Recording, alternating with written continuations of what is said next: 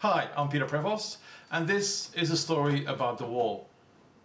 For thousands of years, people have built walls. Walls that keep people in, or walls that keep people out, depending on your perspective. The Great Wall of China, Hadrian's Wall, and the Berlin Wall were once considered impenetrable, but they all eventually fell apart. A wall can also be a metaphor for something that holds you back. And a famous businessman once said, "Don't give up if there's a brick wall in front of you. Go through it, go over, go around, but get to the other side of that wall." And whether a wall holds you back is all a matter of perspective. Because if you look at it from the other side, holes appear, and even the strongest wall in the world will not hold you back.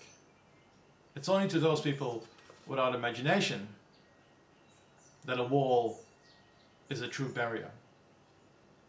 And that's the story of the wall. Thank you.